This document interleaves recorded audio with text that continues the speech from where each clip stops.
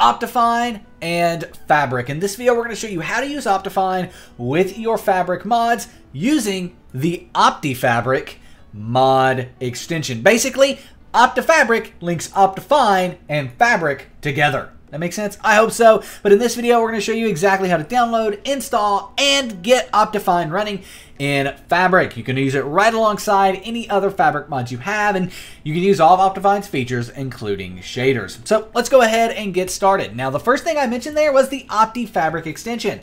Like I said, this links Optifine and Fabric together, kind of sitting in the middle as a bridge, and you can download this by going to the second link in the description down below, and it will take you here. This is our in-depth guide on how to get the Optifabric mod set up, but once you're here, just click on the yellow download button. It will then take you to Optifabric's download page, where you want to come over here to the right-hand side and scroll down to the 1.19 section. Under that, you'll see Optifabric. Click on the orange download file, and after a few seconds, it will start downloading. While it's downloading, though, have to miss our sponsor, Apex Minecraft Hosting. Go to the first link down below, the breakdown.xyz/Apex, to start your very own 24-hour DDoS Protected Minecraft server. We love Apex so much that we host every single Minecraft server we have on them, so go check out Apex at the first link down below, the breakdown.xyz/Apex, to get a Minecraft server set up with 24-hour, 7-day-a-week support should you have an issue, and one-click mod installation. Go to Apex again, first link down below. Nevertheless, let's go ahead and, once this is downloaded, keep it in the bottom left of Google Chrome or save it in the center of your screen on Mozilla Firefox. You may not have to do that, but I always like to mention it. You could keep it in the bottom left of Chrome or save it on Firefox. It's 100% safe to do that. We also need to download Optifine. You can find that link in the description down below.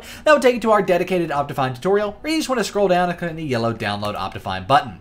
That takes to Optifine's download page, where currently Minecraft 1.19 is in preview. However, if you do have just a version listed here, click on Mirror under Minecraft 1.19. Otherwise, click Preview Versions and then download the one closest to the top. In our case, that's Pre 7.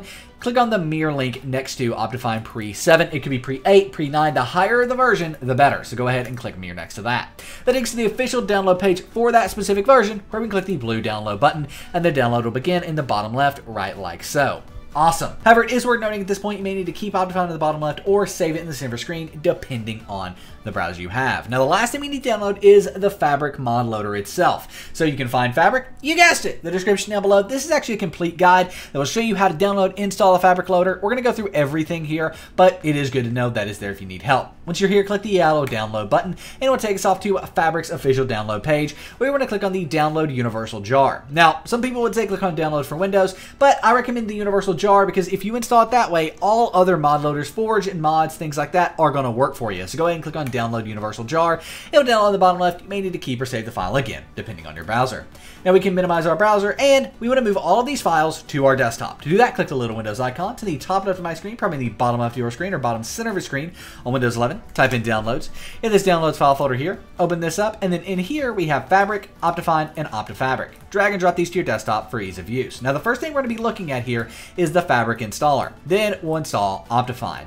Now to install Fabric, you need to right click on it, click on Open With, click Java, and click OK. But Nick, I don't have Java, or I don't have Java and my icons look weird. Well, to fix either of those, weird icons or not having Java, you need to download and install Java 17. Java 17 is required for Minecraft mods and servers, and obviously Optifine's a Minecraft mod, so we need Java 17. Go to this simple tutorial, it goes through everything in depth to get Java set up and running. And then you may need to run the jar fix. The jar fix is going to take all the jar files on your computer and link them back to Java, making them work happily together. You can find the jar fix in the description down below. This is also what's going to fix those icons. Now finally, we can minimize our browser. Right click on Fabric, click on Open With, click Java, and click OK. That's going to open up the Fabric installer, where you want to make sure 1.19 is selected, which it is here. You want to make sure Create Profile is also selected, and then click Install. So you're going to download, install, and boom, there you go. Fabric Loader for 1.19 has successfully installed. Awesome. Click OK, and then we can close out of the Fabric installer. You can also delete it from your desktop. Now let's go ahead and get Optifine and Optifabric installed. To do this, open up the Minecraft launcher, and then you want to go ahead and click on Installations. So once we're in the Minecraft launcher here, immediately come up here to the top and click Installations. Now if you have this Fabric Loader installation, Fabric Loader 1.19 specifically, awesome, you're good to continue with this tutorial. But if you don't, we need to make sure you get this. First, make sure modded is checked. You can see we unchecked modded, it's gone. But if we check modded, there it is. Awesome. However, if you still don't have Fabric Loader 1.19, let's go ahead and create it. So let's go ahead and do new installation. And then let's go ahead and name this. I'm going to name this Optifine with Fabric right like so. Then we're going to change our latest release version here to release Fabric Loader 119. This right here, as you can see, 119 at the end, Fabric at the beginning. That's what we want. That's the most important part of creating this installation. And then we're going to change the resolution. You don't have to do that, but I'm doing that so we can see once we get in game. Let's get create in the bottom right. We have this new Optifine with Fabric installation. Hover over the one you created or the Fabric Loader, doesn't matter which, and click on the folder that appears. That's going to open up our .minecraft folder. Now in here, you should have a mods folder. But Nick, I don't have a mods folder. Well, guess what? I don't either. So we just need to create one. So right click, create a new folder, and then title that folder mods, M-O-D-S, all lowercase, exactly like that. Open up the mods folder, and then we want to take Optifine and Optifabric both and drag and drop them into this mods folder. You can also have all their Fabric mods in here. So for example, if you wanted the Fabric version of Xero's minimap, you could add that in here, no problem. It's going to work with Optifine. So now we can go ahead and close out of the mods tab, and we can launch up Fabric. So we do that either with the Fabric profile we created or the one that's here, Fabric Loader, already. Doesn't matter which we use, just click play, then click play again.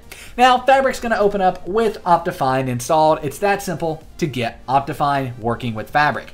The biggest thing is having both Optifabric and Optifine installed in the same mods folder. If you don't, it will not work. It's also worth mentioning that sometimes versions can be an issue. For example, you may need to download an older version of Optifine in order to get this to work. That's not the case right now, but it could be the case in the future, meaning you could need like pre-6 instead of pre-7. Right now, though, you need the newest version. They try to keep things up to date with that, but sometimes it can be a little messy. But once we're here, the only way to see that Optifine's installed is one, in the bottom left, it does say Optifine 119. We can also go into Options, Video Settings, and there are all the Optifine settings. Quality, Performance, and of course, Shaders. Making up ultra-fast shaders is already selected for me. But let's go ahead and jump in the best Minecraft server in the multiverse, play.breakdowncraft.com. I clicked on the wrong server, play.breakdowncraft.com, and we'll be able to see that Shaders is in fact active. Look at that!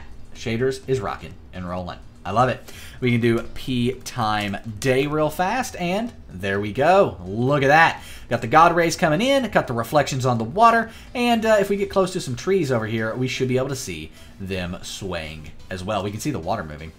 It's so cool. Wow. Are the trees swaying? This might be a make-up ultra-fast issue if they're not. Yeah, the trees are swaying a little bit, but the grass, that's really moving.